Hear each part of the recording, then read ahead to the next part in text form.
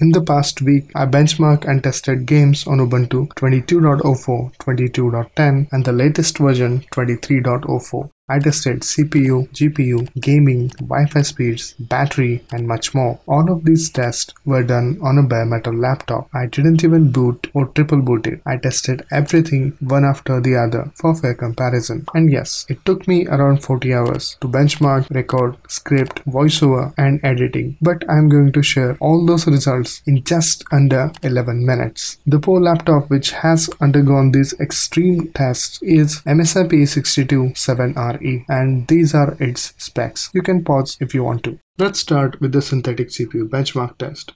I'm going to use Geekbench 6.0.3, the official tar package. Before we talk about numbers, let's get an idea of CPU load and temperatures we have to deal with. While I was running the Geekbench test, the maximum CPU load was around 99%, and the average CPU temperatures were around 95 to 100 degrees Celsius under heavy load. Also, I was running the OBS Studio in the background to record this video for the first test. The Geekbench results of the 22.10 almost took 20% performance hit than its competition. Ubuntu LTS version 22.04 has scored 1213 in a single core and 3178 in multi-core benchmarks, while the latest release of Ubuntu 23.04 has scored 1213 in single core and 3140 in multi-core benchmarks. For the real-life CPU test, I am going to use the Kdenlive render test. I am using Kdenlive dev package for all the tests. I have selected 1080p 60fps 9-minute video. I am going to add just one effect and render this entire video. If I open up NVIDIA usage right now, you can see Kdenlive is just using 79 megabytes of 4096 megabytes. Also, the CPU load was around 90 to 95% and the CPU temperatures were around 90 degrees Celsius. I ran the same test for all three operating systems, and here are the results. Now we can see the performance benefits of a new kernel in 23.04, taking an 8-second lead in this test. 23.04 took 15 minutes and 12 seconds to complete, while the others took almost 15 minutes and 20 seconds. To benchmark SSD read-write speeds, I am using the KDiskMark dev version. Here are the results. The results are absolutely identical for this one. In 23.04, there is a slight difference in random read-write speeds, but that's it. For the real-life disk speed test, I copied one folder of 16.5 GB containing 30 files from one drive to another.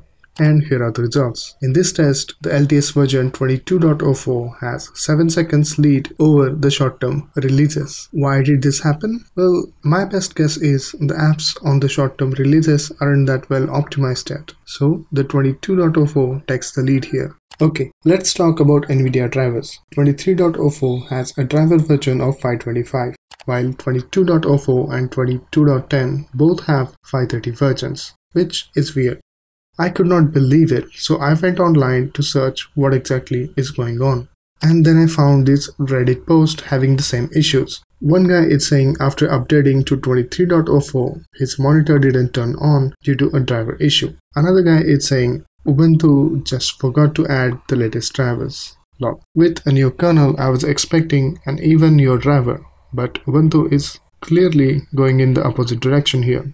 I'm using Unigine Heaven 4.0 benchmark test at 1080p Ultra extreme settings. Also, the anti-aliasing, I've kept it at 8x to stress the GPU out. And here are the results. Even with the older drivers, 23.04 is ahead of its predecessors by 1 FPS. Only if it had the latest driver, it would have been easily 5 more FPS, but not to be.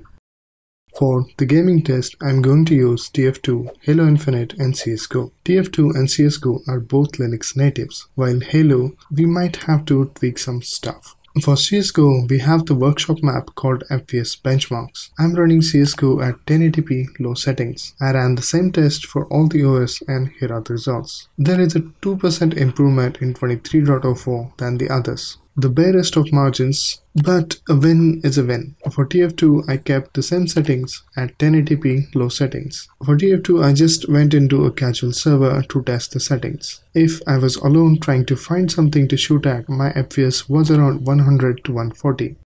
But when I finally found someone in the gunfight, FPS was around 70 to 100. I tried my best to get an average out of this.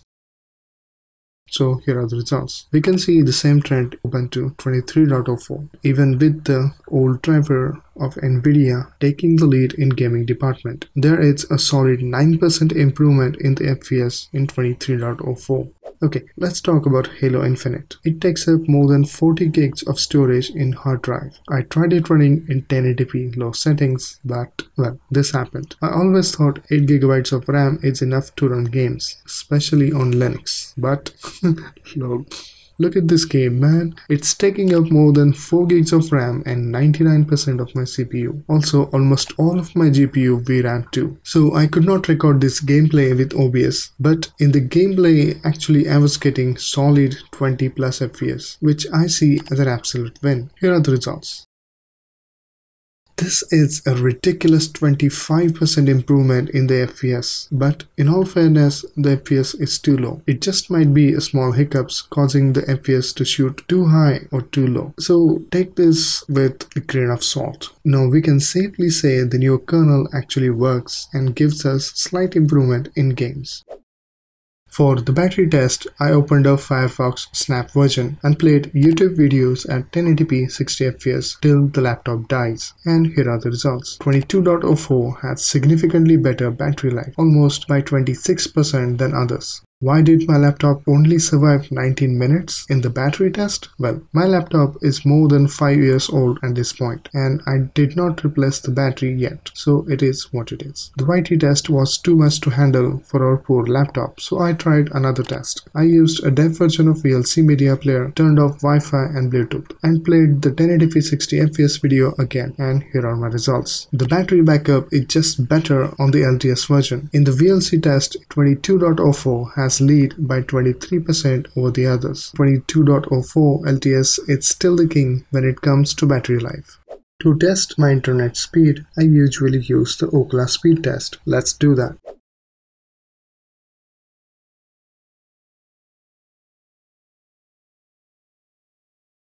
But again, it's almost similar result. Then I realized why. It's because I'm broke and my net speed is 40 Mbps. But we can still test it with the Wi-Fi FTP test. I use Wi-Fi FTP to transfer files between my mobile and laptop, and I use 5 GHz network, so my LAN speed is almost 10 times faster than my internet speed. So we can use this to measure the Wi-Fi performance. I'm going to copy a bunch of files from my laptop to my mobile and we'll see the results.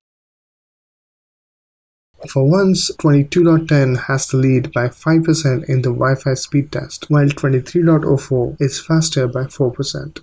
The latest Ubuntu promised faster app launch speeds for the Snap apps. So let's test it. I'm using Firefox Snap for this test. Before we do this, let me ask you a simple question. Why do we use Snap or Flatpak apps? I can think of two things. The first one is if the app is not available in the official repos, and the second one is to get the new version of the desired app. But as you can see, when I installed a dev version of Firefox, it is actually a newer version than the Snaps. It's bad enough that Ubuntu is forcing us to use snaps, but something like an internet browser of all things should be always up to date. Okay, back to the speed test. I'm gonna play a video in slow motion to see this. Well, 23.04 is slightly faster in milliseconds, but let me run this test in a real time. As you can see, in real time we cannot see any difference. You might notice this difference if you are on a hard drive. If you are a gamer, then 23.04 is a good choice. But then again, there are better gaming distros than Ubuntu. But the LTS version is still a great choice for someone who does use Linux for programming and needs a stable, less battery consuming distro. I still had a lot of crashes in short-term releases. For now, just stick to the LTS version. I'm going to compare many distros with each other and Windows too. If you are interested in this type of videos, please consider subscribing. See you in the next one. Peace.